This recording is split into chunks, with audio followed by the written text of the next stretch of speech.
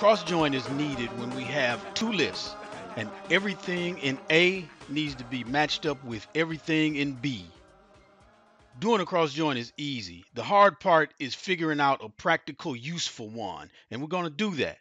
So let's do a cross join, and then we'll look at a practical example and what defines our use of a cross join as opposed to anything else. Here's our data. We got living room items and colors, and our cross join is going to match every item with every color. So we will wind up with couch paisley, couch orange blue polka dots, carpet gambage, vase red, ottoman pink, all down the list. We've got a colors query. So let's go ahead and make the items query. From table slash range, here's the items, and we can go straight in and do the cross join. Add column, add custom column. Let's call this pairs equals and the name of our query, colors. And it is capital sensitive. If we had a capital C in here for colors, it'd blow up on us. All right. Okay. Now expand. I don't want to use this prefix. Okay. Now we see bookcase paisley, bookcase light gray, carpet safety orange. That's exactly what we wanted.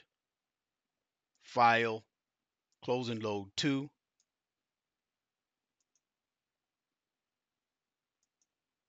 I want to put it over here. Okay. But no fire yet. There's a problem.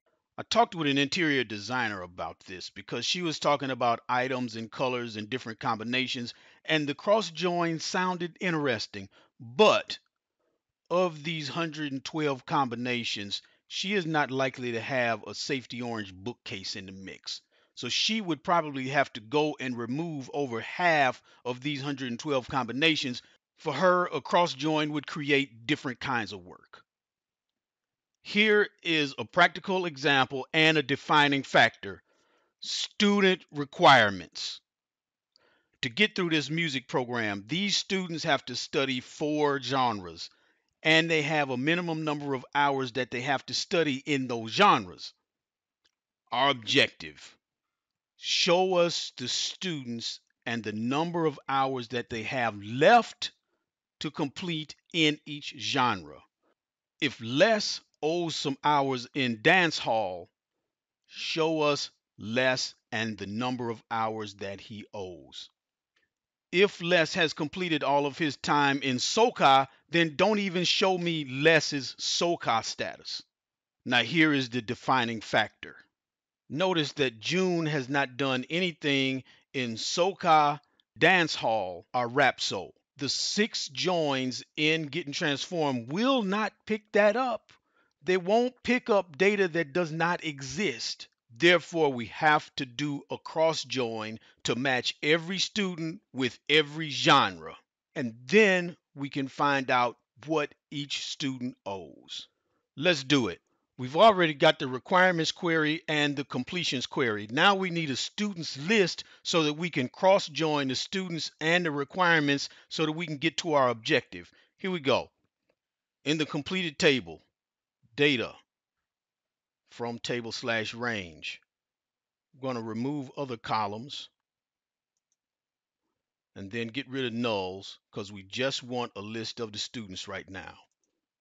From here, we can do the cross join. Add column,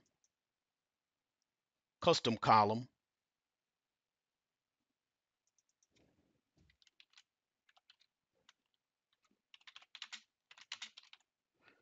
students and requirements.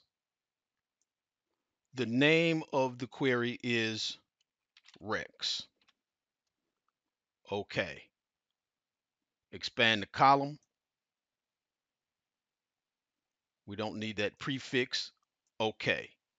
And here's our master list. All students matched up with all 4 genres and the required hours. Loaded to the workbook.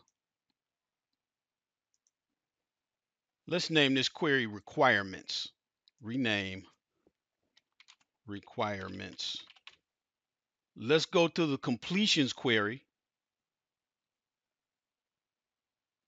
Edit.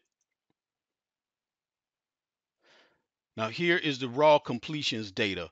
So we got to do a fill down so that we get the students in each of these null spots. Fill down. Now we need to group and get a total of the hours. So we're going to group by student and then by style. Group by. Go to advanced, group by student, add grouping, style. We don't care about sessions. Let's do this. Completed hours. We're going to do a sum of hours. Okay. Now we see the 4 hours that June has studied Rye and the 13 hours that Tony has studied dance hall. Now we have to match the required side up against the actual side. All right, here we go. Combine, merge queries as new because I want to start fresh. I don't want to build on this query that we're in already. Up top, I want required. Okay, requirements. On the bottom, completions. I want to match student and student. Hold down the control key, genre, style. Left outer join. Okay. Let's expand. We don't need the student name or style again. We do need the completed hours and we don't need that prefix. Okay. These nulls actually mean 0. These are the ones that we were only able to access because we did the cross join. Let's replace values to turn the nulls into zeros. Okay. This should say completed hours. Let's get rid of that T. Okay. Close this so we have some room. Now we need a column for the math to show us who owes how many more hours if they owe any. All right, we're going to add a column, add a custom column. Let's call it owed equals, and we got to make an if statement.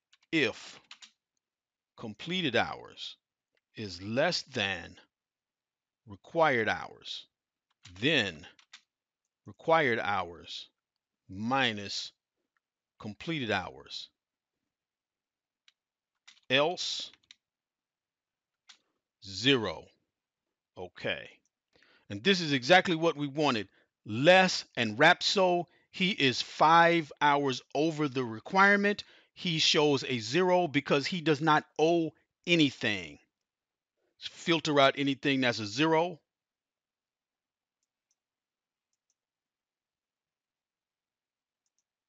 Okay. Let's sort this by student.